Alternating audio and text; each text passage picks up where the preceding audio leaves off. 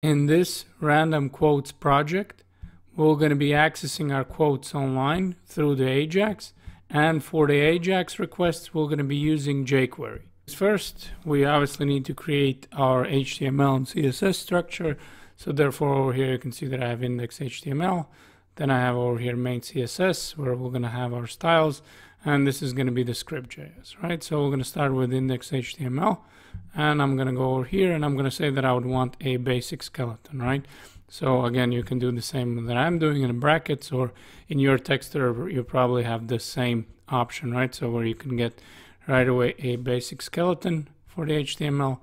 And over here, we're going to say that this is going to be English.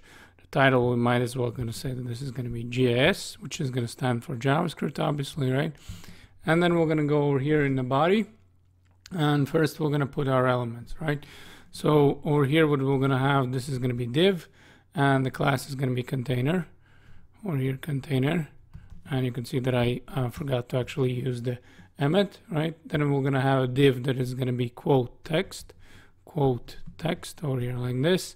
And then within this div, we're going to have a heading 1, which is going to have an ID of quote over here like this, right? Then I press the tab, and over here, I'm going to say that if you, right, would like over here to read a random quote over here, click the button, right? So this is we're gonna button below, right? So this is gonna be our text, and then we're gonna have a paragraph, which is gonna have an ID of author. So I'm gonna write over here paragraph, and this is gonna be author here like this. And then we're going to have a by coding addict in it, right? So over here, we're going to have a line, and then I'm going to say by coding addict over here like this. And then once this div is over, right? So once we have worked in this div, still in the container, we're going to add a button over here. We're going to say the button is going to have an ID, and we're going to say this is going to be BTN.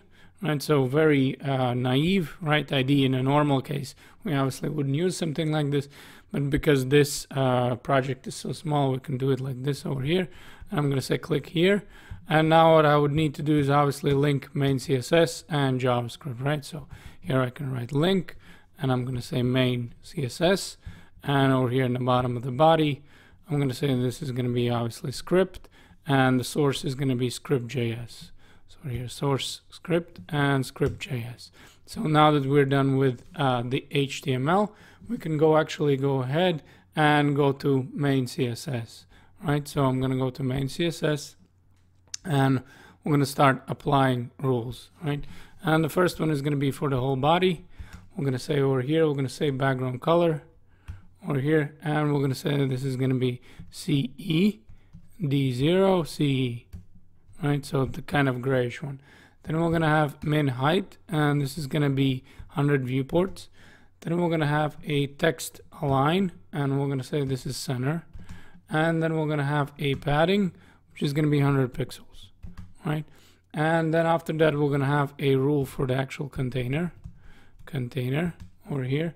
And we're going to say that the background color is going to be actually white over here.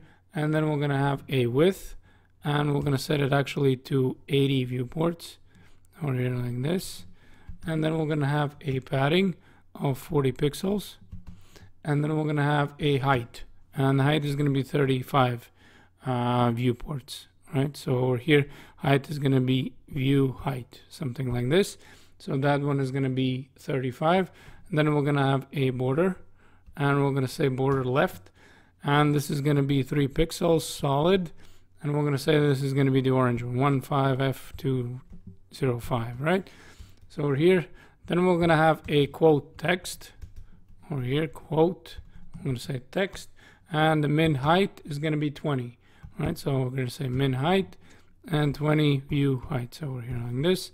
And then we're going to have a actual container, and container heading 1, right? So I'm going to write container and heading 1. And over here, we're going to write that this is going to be font size over here, and we're going to say 50 pixels. And over here, we're going to say this is going to be text align left. Text align, not center.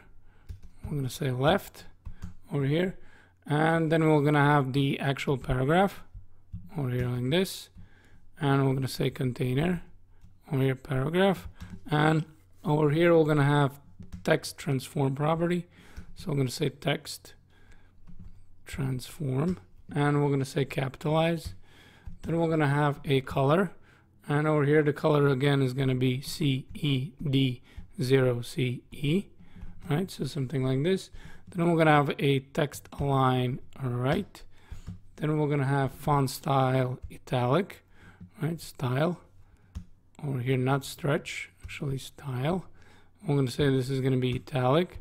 And then let's actually create a little bit more room so we can work over here. And once we have the italic, then we're going to have font size 30 pixels over here like this. And then we have two more rules, and this is going to be for the button, right? So over here, I'm going to say button. And over here, I'm going to say margin. Margin top is going to be 30 pixels over here. And then we're going to have a font size of 25 pixels. And then we're going to have a padding of 10 pixels and 20 pixels. And over here, background color is going to be black. So background color. And over here is 191716, right? And then we're going to have a color. And the color over here is going to be F15025, right? And then we'll have text transform to uppercase. Text transform to uppercase, right? So we're going to go over here and we're going to say uppercase. And once we have a button, now we need a button hover, right? So over here, I'm going to write hover over here. And I'm going to say this is going to be color and hashtag 191716, right? And background color is going to be actually orange. So here we're going to say that the background color is over here hashtag F15025, right? And now we can actually save this and check it out what we have without any logic, right? You can see the only thing we probably should fix over here, right? You can see that this button is not in our container. Right? And another thing we should change is actually a min height to 35. Right? So we're going to go back to container and we're going to give it a viewport of height of 55, right? So if I refresh over here, now we have 55. Now we're actually ready to go to our script JS over here and start applying the logic. Since we're going to be working with a jQuery, don't forget to include the CDN or download the jQuery, right? Or here you can see that I'm using a Google Developers where I'm getting my CDN, but obviously you can get it anywhere. And once we're in our script, we obviously need to make a AJAX request, right? So over here, what the first thing that I'm going to do is I'm going to set up variables, right? So I'm going to write over here variables over here like this. And then I'm going to say that this is going to be, first one is going to be const, right? And this is going to be equal to actually button over here like this. And then we're going to say that this is going to be a $sign again, right? And we're going to say that this is going to be a BTN over here. And then we're going to copy these two times over here like this, 1, 2. And then we're going to say this is going to be quote, and then this is going to be quote, right? So we're going to be targeting again IDs, quote, and this is going to be a author, right? So author over here, and this is going to be author, right? Once we have set up the variables, right, we have one more variable that we actually want to set, right? So over here, I'm going to say this is going to be const, over here const, and this is going to be the actually URL. And this is going to be URL for the GitHub where I created our JSON object, right?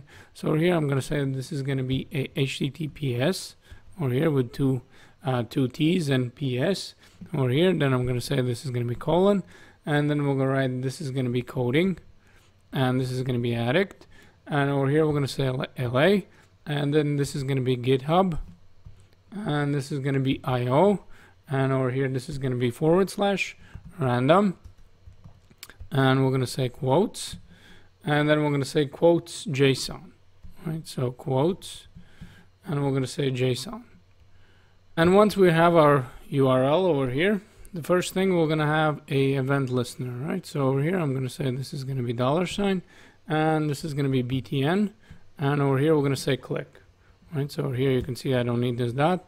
Over here, I'm going to say click, and once I have a click, And then I'm going to say this is going to be function, and I'm going to call this function get data over here. And once we over here have a event listener, right, with our function get data, actually let's write our function, right? So over here I'm going to say this is going to be function, and we're going to call it get data, right? And once we have this get data function, then over here we're going to have no parameters, right? And over here we're going to say that this is going to be a get JSON, right? So over here we're going to say $, we're going to write get, and we're going to say JSON. And over here we're going to say that this is going to be a URL, right? So now you can see why we created our URL over here, right? So this is going to be a URL where we're getting that data, and over here we're going to have a function that what we're doing with that data, right? So here I'm going to call this function JSON data over here like this, and then we're done with this function, right? So let's work with the JSON data function. So over here I'm going to go down, and I'm going to write that this is going to be a function declaration JSON data, right? So and obviously it needs to match, right? So JSON data, and over here I'm going to say that this is going to have a parameter of data, right? And this is the data that we're actually getting back, right? And we're going to be getting back as our JSON object. So what we're going to do is we're going to go over here, and we're going to say that this is going to be let, and we're going to say random. We're going to first create our random number that we're actually, every time once we press the button, it's actually going to be getting our quote. So over here I'm going to say math floor over here, and then we're going to say this is going to be math random, and over here we're going to have a quotes, right? And then we're going to have a data length. So we're going to multiply this. We're going to say this is going to be data over here length, right? So what we're talking about is now we're saying that this should multiply by the length of our JSON, right? That's coming back over here. So once we have this, then we actually set a quote HTML and author HTML, right? So we would want to change the HTML of those two. So here I'm going to say that this is going to be a $. Then we're going to say a quote, and we're going to say this is going to be HTML, and this is going to be a span. So here we're going to say this is going to be a span, something like this. And then we're going to have a double quote over here, and then we're going to have another span. So we're going to write span over here, but obviously we need closing over here, span over here like this. And then we're going to write that this is going to be a data random, right? So this is going to be a number. So we're saying random. This is our number, and then we're going to have a quote, right? So over here we're going to say this is going to be our quote, and then we're going to have another span. So over here we're going to write that this is going to be a span, something like this. So we might as well can actually copy and paste this guy over here like this, copy, and over here we're going to go back and we're going to paste this. And once we have this, the last thing is the actual author, right? So we're going to go back over here, and we might as well can copy and paste it, copy and paste this. And over here, instead of HTML, no, I'm sorry, HTML is going to stay the same. The value is actually going to change, right? So we're going to say author, right? And instead of the quote, this is actually going to be a author, right? So we're going to write author, and we can just delete this guy. This is not necessary, right? And before we do that, actually right away I can see that there's a mistake, right? So you can see that with the quote I didn't spell it correctly, right? So over here this is quote and this is quote, right? So we're going to go back over here and we're going to write this is going to be quote. And in our document you can see that everything is working, right? As I'm pressing over here, everything is clicking and everything is working fine.